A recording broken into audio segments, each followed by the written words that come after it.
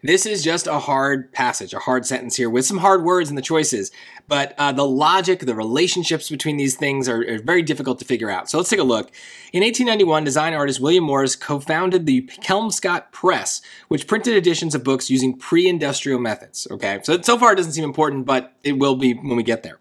Historians argue that Morris's repudiation of industrialization is blank the Kelmscott edition's use of handmade materials and intricate ornamentation reminiscent of medieval manuscripts. These meticulously handcrafted elements exemplify the artistry involved.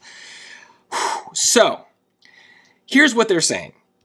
Morris is rejecting industrialization by using handmade materials, handcrafted elements, right? There's repetition. Main ideas are repeated ideas, so we definitely get that.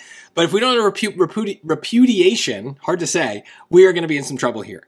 But this sentence does kind of just give us the answer, right? We know that the colon is used when these vocab questions kind of repeat themselves, right? The part after the colon is usually just like another version of the part before.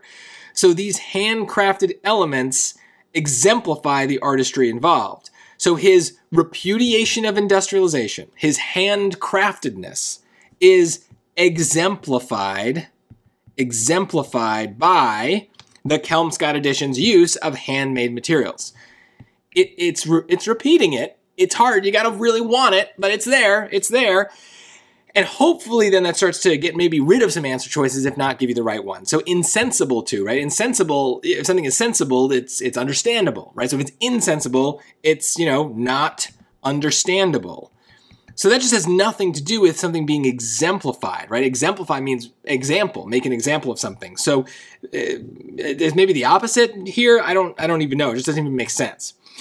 Manifest in means like evident in, or like apparent in. It basically means what we want it to mean. It's the answer. So we're gonna look at the other choices, we're gonna look at some other words, but yeah, it basically means that like his rejection of industrialization is like obvious by looking at these Kelmscott editions. It's kind of, it's just existing within it. It's obvious by looking at them. Hard word, not a word I would use very often in my own life, but I do know what it means. Maybe you think of like to manifest something like, oh, I'm going to manifest like a good grade on the SAT, right? Like that kind of means to make it come about. So there's a little bit of a relationship here to make it evident, to make it apparent, to make it real. That's kind of maybe similar enough that it's memorable. I don't know. Scrutinize means to kind of very thoroughly examine. So it just doesn't, again, it doesn't make sense. His repudiation of industrialization is scrutinized by these editions. It's a book. How can it scrutinize anything? It doesn't make any sense.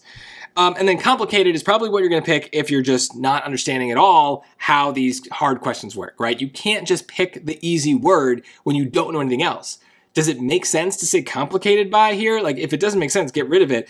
Nothing. It's if anything, it's the opposite. It's not complicated by this. It's very clear that this guy doesn't like industrialization because of these additions, right? It's not complicated by these additions. The additions show the thing. They're linked. So this is almost making it into an opposite. So it doesn't make sense. So it's a difficult passage. We do have hard words in there. You should know the word repudiation or repudiate. Repudiate means to reject. That's definitely something that could come up on the SAT. We have other words like, let's see, intricate means complicated, so maybe that's why some people would pick that. Ornamentation means design and complex design, maybe something showy. Reminiscent means kind of like looking back to something. You reminisce about maybe a summer camp that you loved going to as a kid, something like that. And a manuscript is like a book. Meticulous means something is done with extreme care. So there's a lot of tough words here. So when we do have vocab questions, sometimes it's about the vocab choices, but other times there's a lot more in the passage. So, basically anytime you're reviewing a test and you see a word you don't know, look it up. Go online, look at the dictionary, look it up, try to absorb it as best you can. Maybe you, at the very least, you'll absorb the vibe, the connotation of that word, and that might help you in the future. But yeah, they're hard. You gotta learn a lot of words.